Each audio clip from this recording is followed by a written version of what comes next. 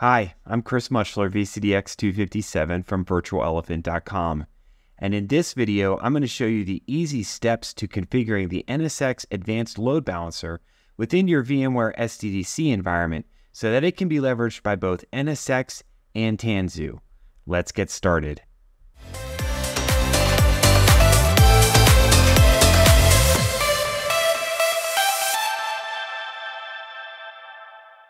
The version of the NSX Advanced Load Balancer that we'll be installing today is 22.1.4, and it's the most current version. It's currently compatible with vSphere 8, as well as TKG 2.x and NSX 4.1, which I have running within my environment. Let's just jump right into the GUI for vCenter, and I'll show you how I deployed the OVA and started the configuration of the NSX Advanced Load Balancer. So the first thing that you want to do is log into vCenter like I've done here, and then we're just going to go through the normal deploy OVF template. So once you've selected the file that you downloaded for the NSX Advanced Load Balancer, go ahead and just configure the rest of the information as you would typically do when you deploy an OVA. We're going to go ahead and fast forward through this part as it goes through and deploys it into my lab environment. Now this video is going to show you first how to just do this with one controller, but then at the very end, I've got a bonus for how to actually go ahead and configure the ALB cluster as well.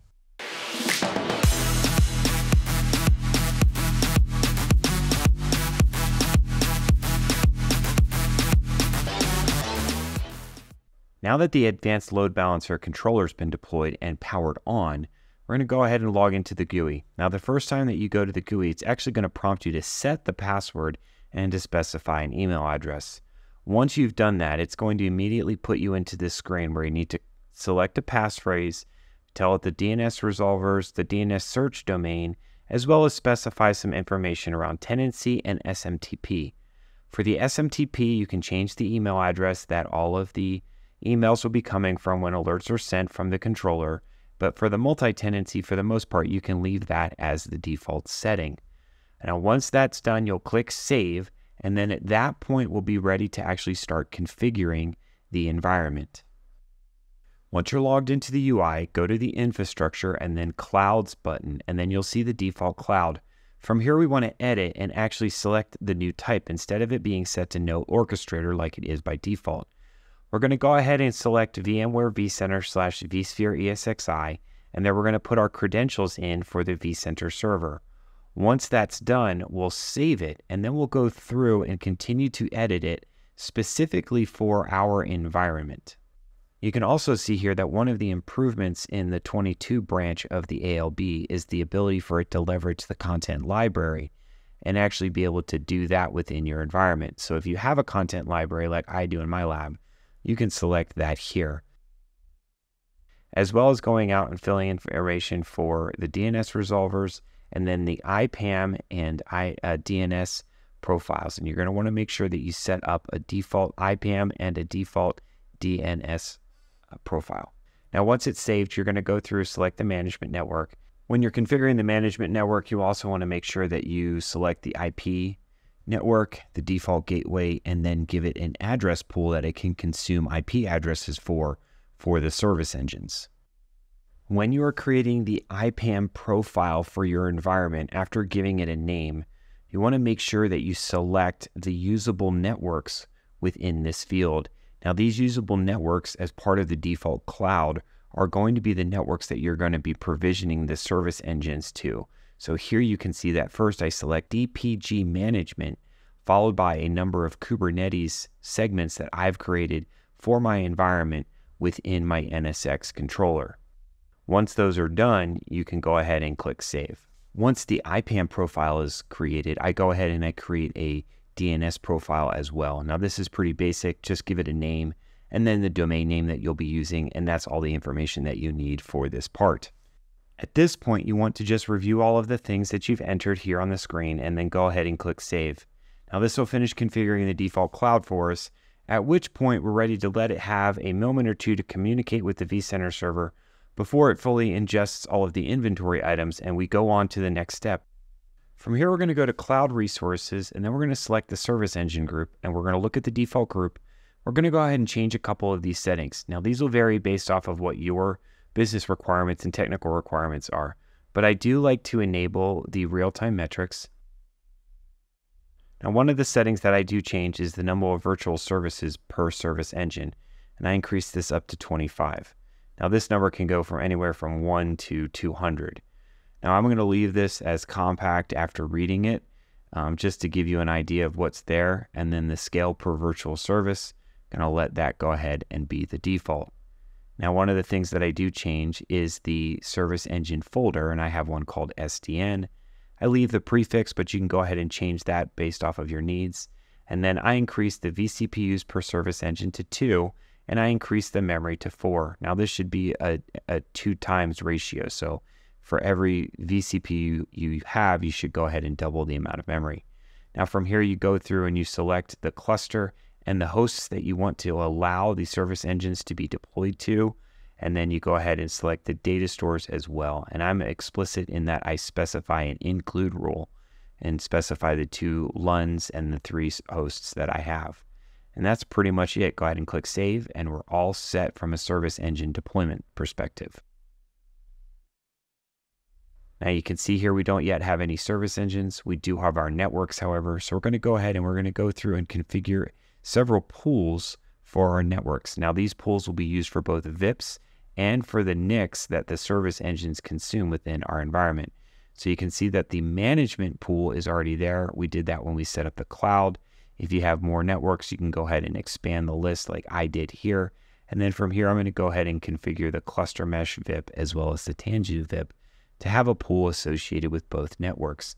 Once you've gone ahead and done that, then you're all set and we're ready to actually deploy a dummy virtual service so that we can see that the actual service engines get deployed correctly. Now we can go to the applications and we can see that we have nothing configured yet. So first we're going to go ahead and we're going to create a VIP that we're going to consume for our dummy virtual service. Now the point of creating the virtual service is to actually make sure that we have everything configured correctly within the environment. If something is not working appropriately, the service engines won't deploy and configure themselves. And so this is a good check before you go ahead and start leveraging the NSX Advanced Load Balancer. So again, you're just going to go through here and you're going to select the VIP cluster placement network that you want, the segment that you're going to put it on, and click save. Now that you have that selected, go ahead and click save, and it will actually go through and auto provision an IP address. We can see here that it grabbed 10.237.0.50, and that's one of the cluster mesh VIPs that I had in that network. Now from here, we can go back and we can select virtual services now, and we can go ahead and create our first virtual service. So we're just going to head and give it a name, and then you can select the application type. Again, this is for a dummy virtual service, so I just leave it as HTTP. You select the VIP that you just created. We don't have any actual pools or VMs that we're going to do, so we'll go ahead and click save. And now at this point in the background, it's going to start deploying the service engines within vSphere. And so we'll be able to see that here in just a moment when we switch to the vCenter GUI. So here's the vCenter GUI. You can actually see that it's uploading some files first to the content library. And so it's actually uploading the OVA for the service engines for 22.1.4. Now, once it's gone ahead and uploaded it, it goes through and actually starts deploying 2 service engines and configures them on the back end. Now, this will vary the amount of time that it takes based off of your lab environment. In mine, it took about 6 minutes, but we'll go ahead and fast forward this until the end. So once it's deployed the OVAs, we can switch back to the NSX Advanced Load Balancer UI. We can go to the cloud resources and the service engine option under infrastructure, and we can see that they still show the VMs in an initializing state. It's going through and it's actually configuring a couple additional VNICs based off of the VIP network that it's deploying on, as well as making sure that everything within the service engine is configured correctly. Now this part will take a couple minutes, but once it's done, it will eventually change to being status of green. Once it gets to the green status and it shows as up, we know at that point that we're ready to go ahead and start leveraging our NSX Advanced Load Balancer further within our environments, such as deploying a Tanzu Kubernetes Grid cluster.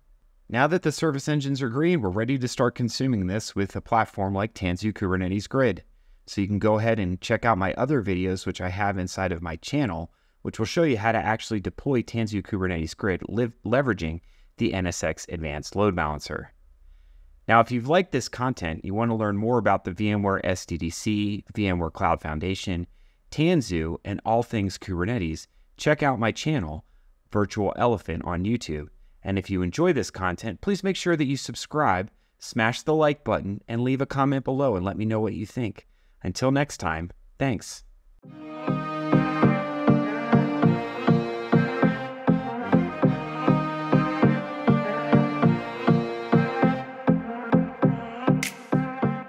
As promised, bonus content on how to configure the controller in a cluster. So you're going to want to go ahead and deploy 2 additional OVAs for the extra ALB controllers, which I've already done here. And then you're going to go back through, log into each of them after they've been powered on, go through that first initial setup where you specify a passphrase, configure the SMTP, as well as the multi-tenancy. Once you've configured the 2 additional ALB appliance controllers, go back to the first controller that you deployed, go to Administration, and then under the Controller menu on the left-hand side, select Nodes, and then go ahead and hit Edit.